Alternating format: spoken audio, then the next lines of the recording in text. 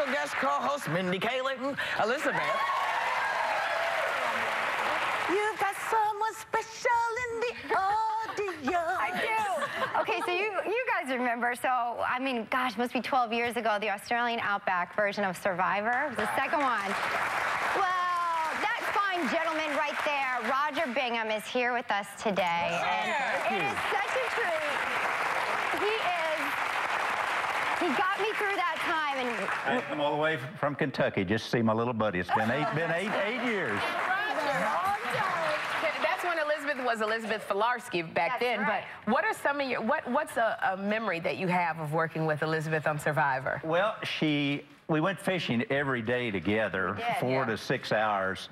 And she had never fished before. Nope. She finally got to where she could put the worm on the hook, but she never could take the fish off the hook. So I'd pick out a good spot for her to fish in where I thought she could catch some fish, and I'd go up a little farther upstream. And if she'd catch a fish, then I'd hear her holler, "Rodger, I've got one." I'd have to come back down and take the fish off the hook for her. it's so true. I still do that. So when I fish now, I call all the way from New York, "Rodger, come get my fish."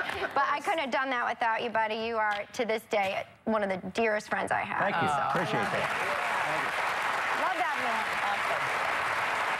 And you know,